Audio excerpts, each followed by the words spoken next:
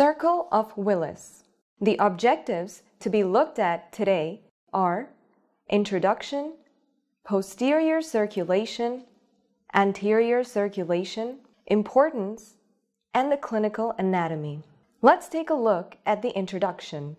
The circle of Willis is an arterial ring located at the base of the brain around the optic chiasm or chiasma, infundibulum of the pituitary stalk, and the hypothalamus. This arterial circle provides arterial supply to the brain and surrounding structures. This arterial circle is also referred to as the polygon of Willis. This polygonal anastomotic shape of the arterial circle offers the possibility of alternate routes for the blood flow, which are extremely essential for proper brain functioning because the brain is the most sensitive organ affected by hypoxia. Hypoxia of the brain tissue that lasts longer than 5 to 6 minutes results with the irreversible brain damage. The circle of Willis or circulus arteriosus is formed by two interconnecting arterial sources, the internal carotid arteries and the vertebral basilar system, which is formed by two vertebral arteries and the basilar artery. This anastomosis is in an anterior-posterior order, with the anterior source from the internal carotid arteries and their branches, and the posterior source from the vertebral arteries, basilar arteries, and their tributaries. Now let's take a look at the posterior circulation. This part, or half of the circle, provides the posterior circulation and mainly supplies structures like cerebellum, brainstem, and posterior aspects of the cerebral hemispheres. The two vertebral arteries originating from the subclavian artery course upwards through the neck and ascend on the anterolateral aspect of the medulla to unite at the lower border of the pons, which is part of the brainstem, forming a single artery called the basilar artery, and by extension forming the vertebro-basilar system.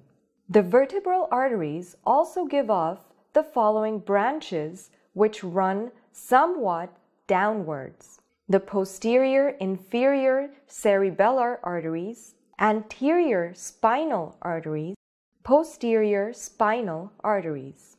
The basilar artery runs upwards in the midline, that is, ventral to the pons. From the level of the lower border of the pons, it gives off the pontine branches, also known as the pontine arteries, superior cerebellar arteries, and anterior inferior cerebellar arteries. The basilar artery finally terminates by bifurcating at the level of the upper border of the pons into its terminal branches, the right and left posterior cerebral arteries. Now coming to the anterior circulation. The anterior aspect of the circle provides the anterior circulation of the brain and mainly supplies the major portions of the cerebral hemispheres and deeper structures like the caudate putamen, also known as striatum, as well as nearby structures of the cerebrum like the orbit. The internal carotid arteries originate from the common carotid arteries at the level of the fourth cervical vertebra. The internal carotid artery then runs upwards within the carotid sheath to enter the skull through the carotid canal formed by the temporal bone. Once the internal carotid artery enters the cranial cavity, it runs anteriorly through the cavernous sinus, where it gives off a branch known as the ophthalmic artery. The artery then turns and courses vertically upwards to the anterior perforated substance, where it divides into the middle cerebral branch, that is, middle cerebral artery, and the anterior cerebral branch called the anterior cerebral artery. At the anterior perforated substance, it also gives off other branches to complete its half of the circle. It gives off the striate arteries. These are terminal branches or end arteries of the middle cerebral artery to supply the striatum.